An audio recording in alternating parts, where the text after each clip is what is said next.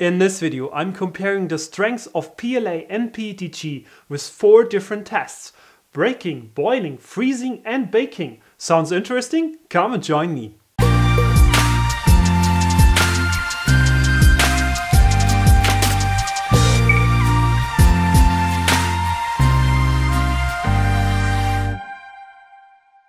Hello, my name is Daniel. Welcome to the Crosslink channel.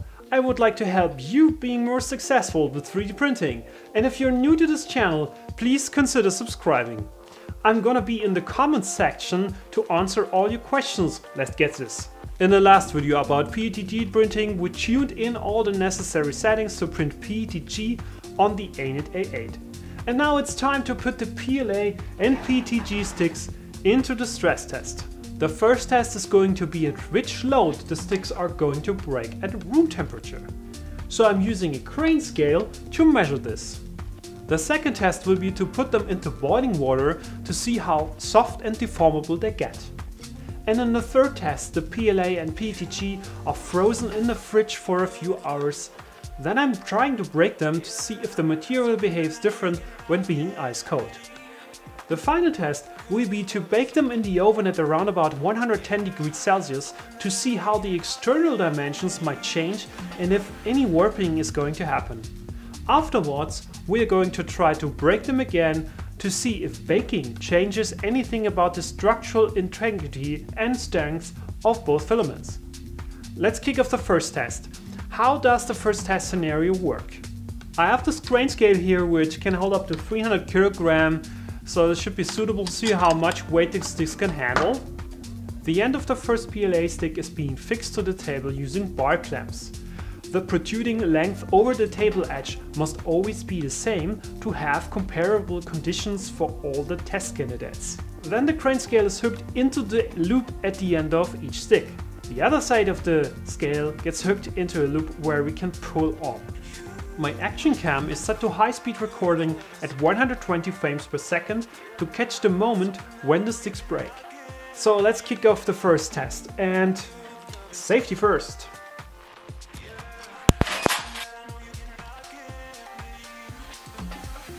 Okay, the stick broke at around about 30 kilograms, final results coming later. And now I'm repeating the test with another 2 sticks of PLA to get the average value.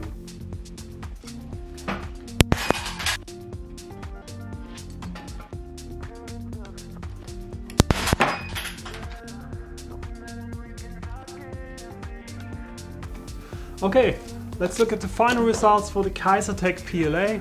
It can handle 30.7 kg of weight on average in our bending test. Next is to repeat the test with PETG. Let's see how it performs.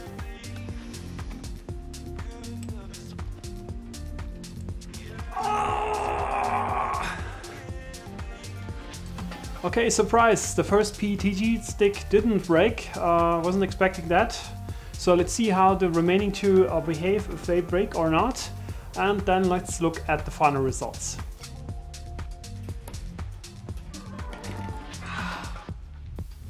And now the final results for the Amazon Basics PETG.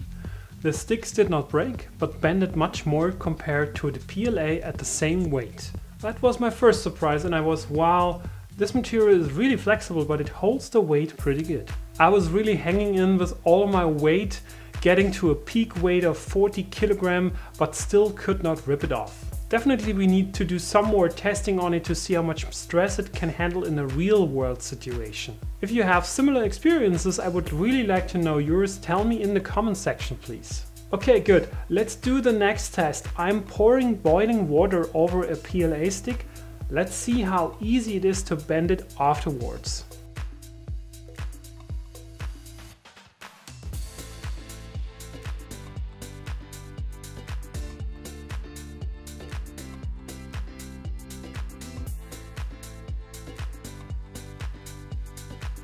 Now I'm doing the same test with the PETG stick. And for each part I'm doing 2 tries just to be sure I'm heating them up enough.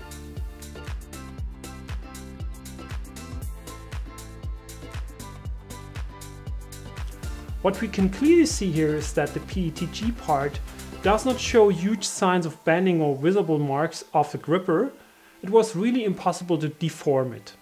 However, the PLA part got softer and I was able to deform it with the gripper clearly much easier.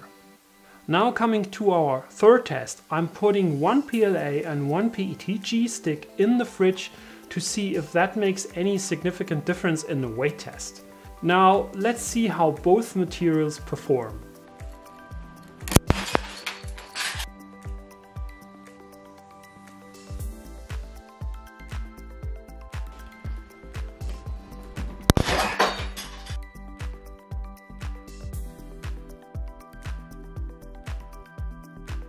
Okay, from these results we see that both materials perform similar regarding the amount of weight they can take until they break coming from the fridge, but PETG still is much more flexible at the same comparable weight. Now we are up for the final test, baking PLA and PETG in the oven. Thomas Sanladerer did a video about this and I was curious to try it out for myself and especially see if and how it affects the PETG at all. Check out his video, his link is in the description.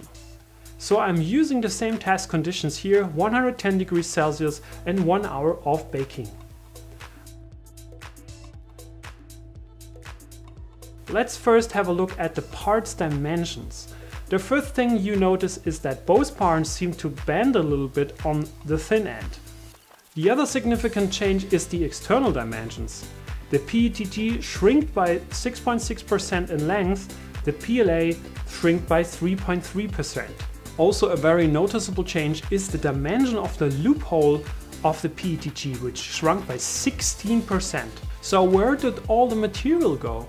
Mainly it went into an increased height of the sticks. PETG got 12% thicker and PLA about 10% thicker. After baking I repeated the weight test. And this were the results compared to the first ones. PLA broke at a weight of 33.7 kg, which is 3 kg better. And PETG did not break again, showing that it is still very flexible. This shows that baking can improve the strength of PLA by a few percent, but the external dimensions and shape might change. PETG is not performing different after the baking in terms of strength and flex, but the external dimensions changed pretty drastically. I think these results are really remarkable. Let's discuss in the comment section what your experiences are. That's it for today. If you appreciate this video, please smash the like button, consider subscribing to my channel to support me creating new content for you, and hit the bell notification icon if you want to get notified every time I post a new video. Thanks for watching, see you in the next one, bye bye!